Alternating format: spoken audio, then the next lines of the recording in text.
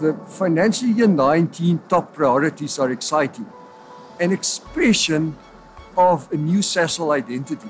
If we want our operations to be better, things have got to change. My attitude towards change is making sure that you're part of it. Without change, at some point, we would go out of business. Change doesn't necessarily come from top management because change comes from leaders. And leaders, as we know, are all over in the organization, from the shop floor to the plants to everywhere else where the people are. All of us have to see ourselves as change agents. Reputation is the sum perception of the brand. It is what people perceive the brand to be, as well as the actuality of that brand. It has become quite important for us to get to know and understand our customers better. And this, if we do, will place us in a better and competitive position. Without customers, we have no business. With unhappy customers, not only we don't have a business, but we have a terrible reputation to deal with. And you do not do it simply because it's your job, but you do it because you care. Because you care of people, you care of the stakeholders. Companies, I believe that they should create value and benefit the communities within which they operate. What is key strategically is making sure that our relationship is enhanced. Identifying those partners being customers, being stakeholders, key being governments themselves. Part of this journey is finding the right partnerships, partnering authentically in the right way to achieve outcomes that are win-win. It's really important that we enhance our foundation business. It forms the platform to our growth, to our sustainability. We have to deliver on our SHE targets, our operations targets, efficiency and people. Looking at now is the aligned goal, the 2% return on invested capital uplift. Also supporting the continuous improvement drive. And one that I'm particularly excited about is really digitalization. That means having access to real-time information to enhance the customer experience. The environmental roadmap is key, I think, to the sustainability of the Sasol model. Reducing our footprint, how this can continuously improve our operations, how this can lead to efficiencies. This priority is a huge opportunity for all of us to contribute, and we have to leverage on our biggest asset, which is our human capital.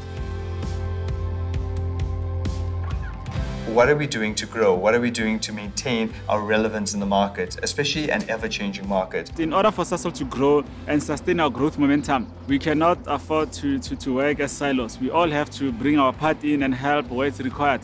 We are involved with strengthening our balance sheet through various activities within our OME. For any business to achieve growth, there needs to be focused attention and directed energies towards growth. With the LTCP coming online, Sasol is like an athlete preparing for the next race.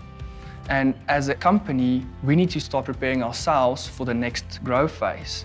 And with growth comes exciting opportunities and new challenges for all of us. Safety is the priority. With LCCP commissioning underway, safety, and in particular our program to eliminate high-severity incidents, is at the forefront of every plan, every task, every day. Safety affects us all, whether you work in the operation or you are in the office.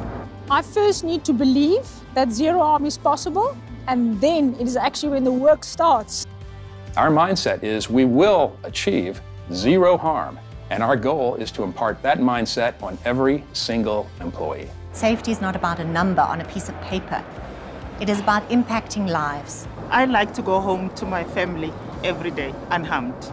So why can't my team? Nothing is more motivating to me. Any great safety program needs a strong base. The 12 life-saving rules provides this concise, straightforward foundation. The safety culture, safety excellence, and achieving those safety targets, it pulls people together and we're all towards a common goal. We can make aspirational culture a competitive advantage for Sasol.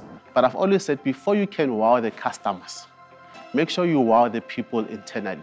From a leadership perspective, it's really about what do, what do you say?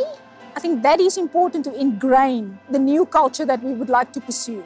And most importantly, leadership is not silence and fear or command and control, but it's constructive dialogue, making sure that the leadership is rooted in trust. We need to live the Sasol values, give meaning to them, let the people see and experience them, and then we'll be able to appeal to their hearts to take this organization to the next level. What excites me about this cultural shift is that we're going to be ready for tomorrow. This is everybody's opportunity to step in and create this journey together. It's all about being part of the business transition rather than feel that you are the victim of change. Don't be afraid to make a mistake. Be bold, go ahead, and be innovative. It will create trust. It will create respect. Work together, hold each other accountable. The vision is there, the ambition is there, and I hope that it excites you, that your passion is being reignited for you to believe in Sasol again. All hands on deck. Together, we can do more.